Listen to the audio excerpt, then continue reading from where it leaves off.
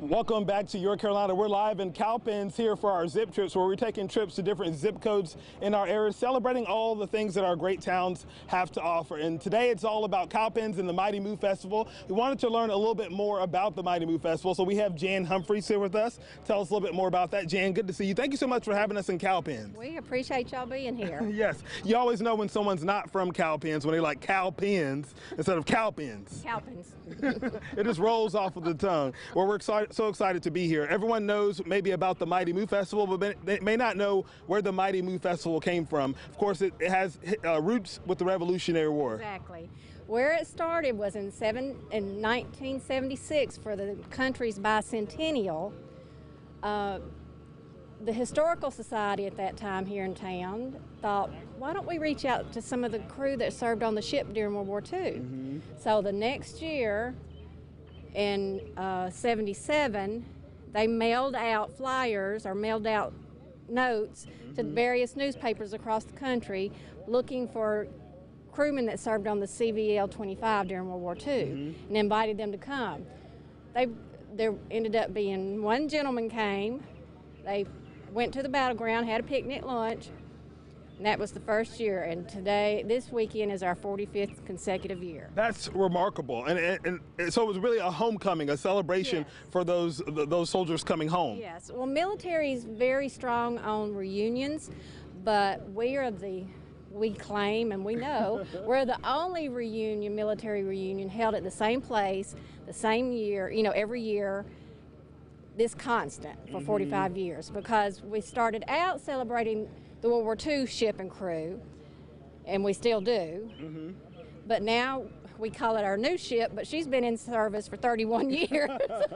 So the younger sailors, we celebrate too. So it's just a continuation of honoring their service to us. It's really fantastic, and the whole town comes out. People from nearby towns and cities come by as well. Let's talk about some of the things that's going to be happening for folks that want to bring their families out to celebrate this. Right. We have the rides behind us, so we know those are going to be getting started tonight. Tell us some of the things that will be going on this weekend. All right, tonight is the rides, and I believe they have wristbands for like $20 for kids, or they can buy them $1 a ticket for rides.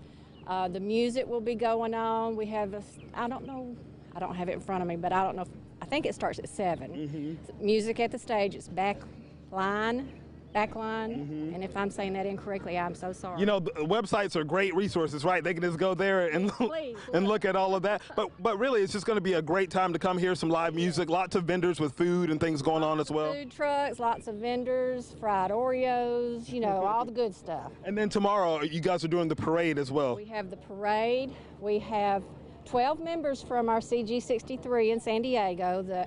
The commanding officer, Elisa Armstrong, is the XO on the ship. She's here. She's brought 11 crew. 5 or 6 of them are part of their band, and they're going to play for us tomorrow. Awesome. They're going to be in the parade, and then after we do our Veterans Recognition Service, where we celebrate all veterans, they'll be on the stage and play a set for us.